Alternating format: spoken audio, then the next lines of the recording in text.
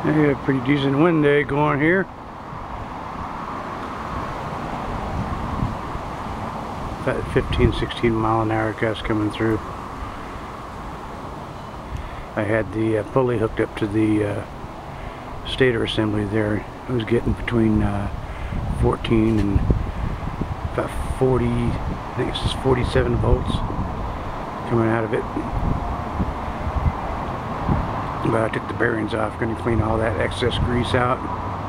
Maybe get a new belt, because that one belt that's on there now has got a real rigid section on there that just doesn't want to come around the pulley and bend uniformly.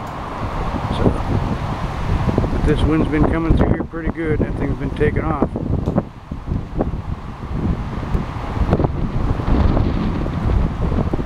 You should be able to pick up the wind picking up on the camera here.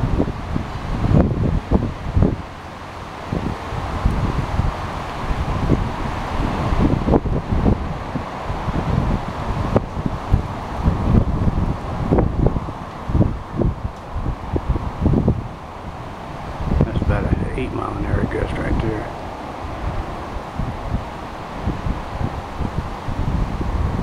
Alright guys, catch you later on. Hey guys, well, we cleaned out the bearings. The wind's fluctuating back and forth.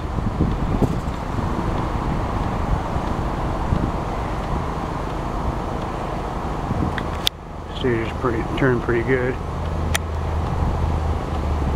Wind dies down and we can get some more gust, then it gusts right back up again.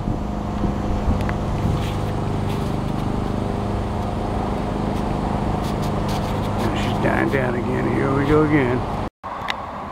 And I get a little bit of decent wind going. I still got to run wire from the bridge rectifier to the shed here. But here's something else I picked up today. Got 4 more T145 Trojan batteries. Got these used ones, and they're only 9 months old. My buddy down there at the dealership said there's nothing wrong with these at all. People just switched out the golf cart batteries just so they had new ones, even though nothing wrong with these at all. So one more set, and battery bank should just about be done.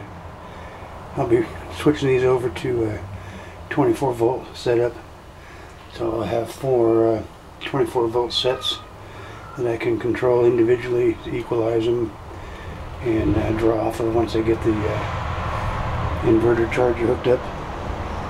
But it's coming around a little bit at a time, guys. Alright, well, catch you later on.